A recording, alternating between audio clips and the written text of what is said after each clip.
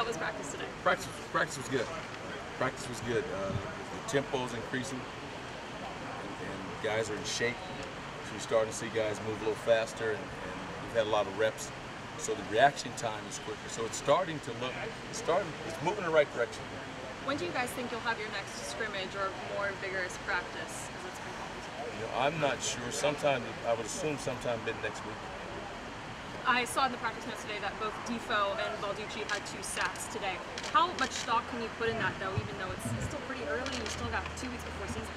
You know, we put a lot of stock in the plays the guys are making now, because at this point, you know, we've seen the offense a lot, they've seen us, and the sacks have been made because we're executing correct technique. So we put a lot of stock in that. How important is it for this front seven to be strong, especially with a young secondary and guys still trying to rotate through there? You know, the entire defense has to continue to grow. So it's important for the front, but the guys in the secondary are doing a nice job. So it's all coming. The whole defensive unit is starting to gel. In what aspect would you say you guys have improved the most as a defense since fall camp began? You know, our understanding of the entire package and our understanding of what the offense is trying to execute against us. We are markedly ahead of where we were as an entire defense in terms of understanding what's going on. Is there anything for you that you adjusted heading into this fall camp as opposed to last year that has maybe led to the defense being a little bit ahead in your guys' minds? You know, we believe that the reason that we're farther ahead is this our second year in the system. The kids ran in the spring, they kind of worked in the summer, and now we're kind of reinstalling. So they're very familiar with all the changes and tweaks we made. So I think that's a big part of it. While all of a sudden it's starting to look a little different. Coach, when does the install phase stop and the game preparation begin for you guys? You know, for us, we're about 90% on defense, roughly 90% installed. So now it's kind of refining what we're doing and then looking toward the first game to the special things we're going to do for that specific team. Ask about the linebacker group as a position. You have part of that responsibility in addition to the DC coordinator. What do you see out of the group? What do you see is maybe who's making a big step forward this fall? I think the linebacker group right now is executing at very high level. You know, French, the outside guys, French to Rodney and Tyson, those guys are playing extremely well. And then on the inside, we're getting kind of the same thing. You know, Joe and Rodney and Danny and now Jimmy and Paris looks pretty good. And Johnny Rigg. I mean, we have a lot of characters. You know, we still got to settle on who's first, second, third, and fourth, but we have a lot of characters, and they're all doing a lot of nice things.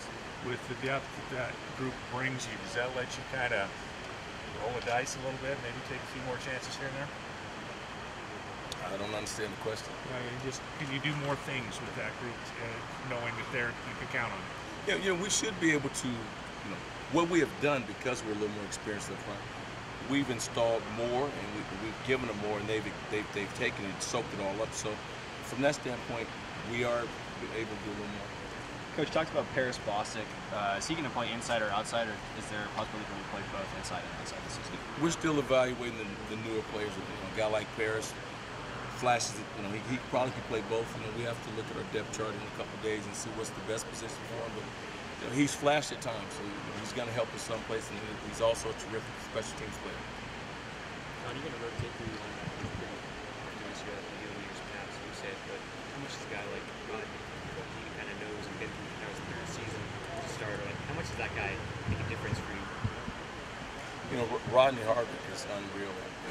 If I had a coaching job open, then whenever the season's over, I'd hire him out that quick, because he can do it all. And the thing is, what we have to do with him is we can't kill a guy.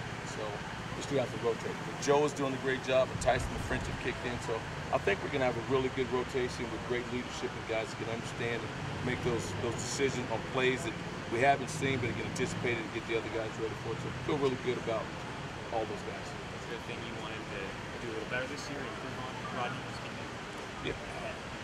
Nothing really specific to Rodney.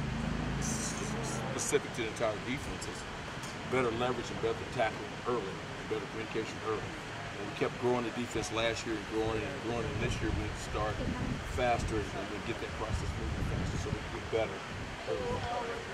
Have any of the young players in the secondary really separated themselves this week? You know, I don't think any of the secondary guys have separated themselves this week, but I think as a group they're playing pretty well. I think they're playing better.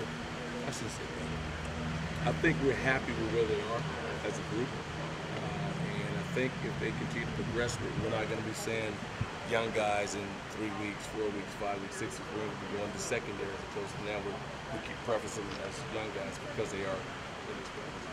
Coach, what are your impressions of Canton Kamatule been so far into fall camp, and how has he kind of evolved as a player since spring? Our D-line is really deep and very talented. And Canton's been terrific. All those guys up front have really improved.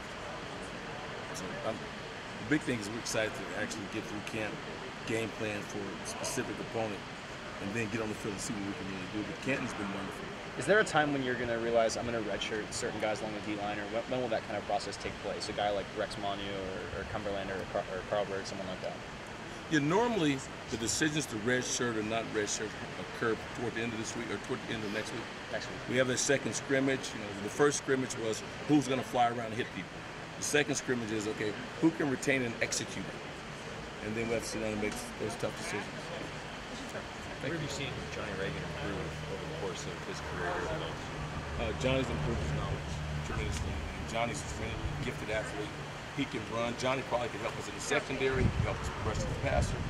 Now we have a linebacker. That's the best position for the team. But he's increased his knowledge, and now there's been some times he's out there and the other guys tell him what to do, and he can run around and help us. Now he knows what to do, so we expect him to honestly bigger, brighter things from him. Thanks, Coach. Thank you, guys.